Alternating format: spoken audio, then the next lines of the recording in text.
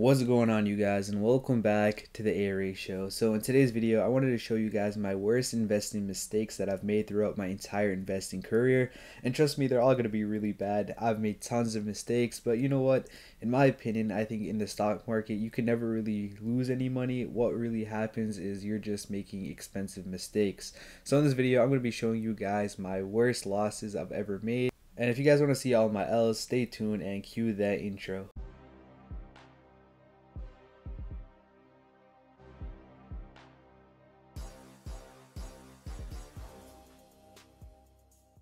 So the way that we're going to format this video is I'm going to show and explain what mistake that I made, and then at the end of it I'm going to show you guys the lesson that I learned from doing this mistake. So hopefully that way you guys won't make the same mistake that I did. So with that being said, we're going to start off with my worst mistake ever and the biggest one that I've learned from. So starting off with my biggest loss ever in investing, it all started with this one index over here. It was just an index for natural gas, and to be honest, I have no idea how the natural gas index worked at all. I don't even understand it to this day. But at the time, one of my friends told me, yo, let's start trading this index. And I was like, okay, yeah. So as you guys can see, I started buying tons of money. And at the time, yes, this doesn't look like a lot, but as you can see, I've been buying continuously over and over again on this index. It was making up probably a little bit more than 90% of my overall portfolio, which is a huge red flag. So if you guys can take away anything from this video, don't invest in anything that you don't know. Don't listen to any of your friends' advice, especially if you don't understand it yourself. I'm not saying that it's bad advice in particular, but it's always good to do your own research.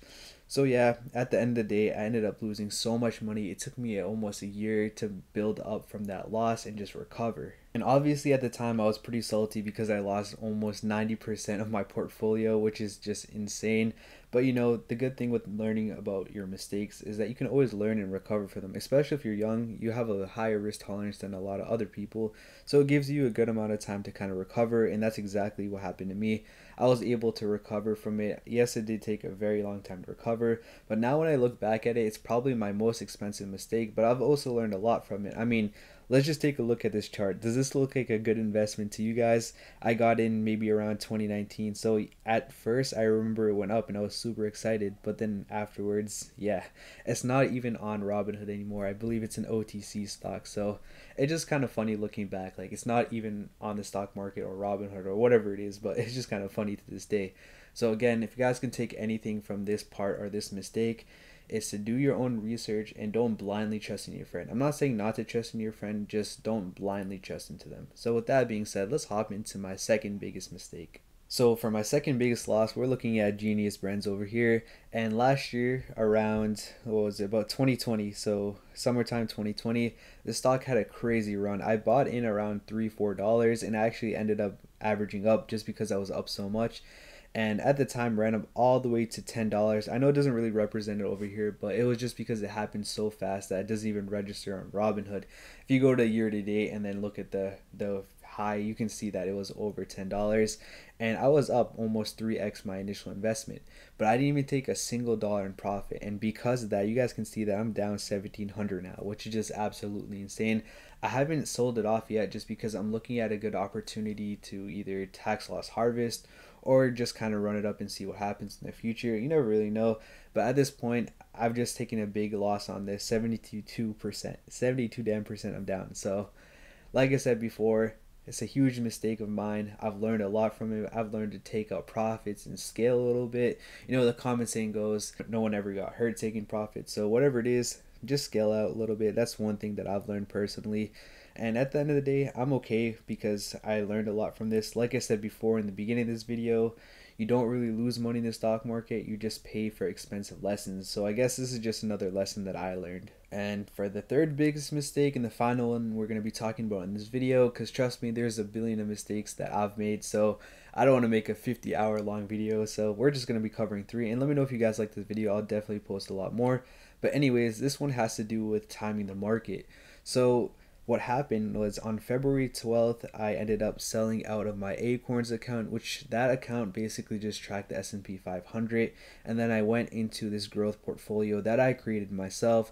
So it's going to be tons of stocks like Tesla, ARK, Enphase, and so on. I'll leave a link in the video, the description, or on the top right over here if you guys want to check it out.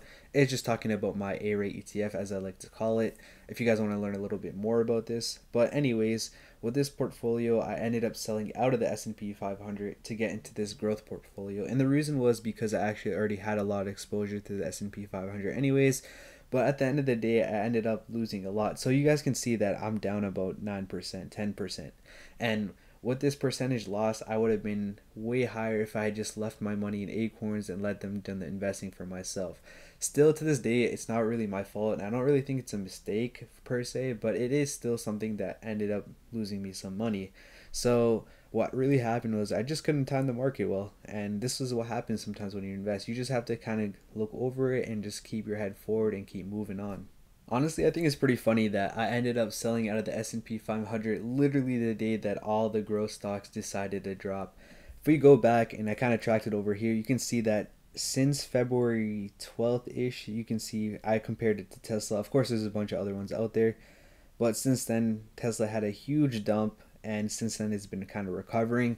So luckily, I've been kind of dollar cost averaging and holding it in. But to this date, if I had kept it in the S&P 500, my money would have slowly increased over time, which is a lot better of a return than what Tesla has been doing. If I had some of the other ones, I had EXPIs in it. If I take a look, let's take a look at some of the other stuff that we have. We have ARKW, so let's just add that one too. ARKW, you can see that, of course, there's that huge loss after February 12th, and that's exactly what I'm talking about. So I guess my mistake is not being able to time the market properly. But again, guys, this is just something that happens when you're investing.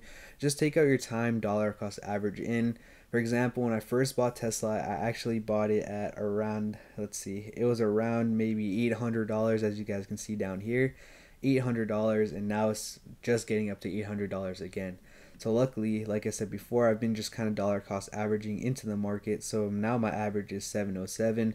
That's just because I've been buying heavily on the dips. So I guess that's something that you can take away. Even if you don't time the market well, don't look at it in the short term, look at it in the long term. Just try to buy as much quantity of stock as you can rather than looking at the price. So that's my biggest lesson to you on timing the market. And to end off this video, I'm going to show you guys my dividend portfolio just because we got some green over here. I don't want to give you guys the impression that all I do is take L's and losses. So here's some green over here just to give myself a little bit of credibility. But again, guys, I just want to reiterate, and if you guys learn anything from this video, know that making mistakes is okay. A lot of people learn from mistakes. Warren Buffett makes mistakes. Every single person is going to make a mistake. So as long as you're able to learn from that mistake, then that's totally fine. Just don't make it a mistake and not learn anything from it.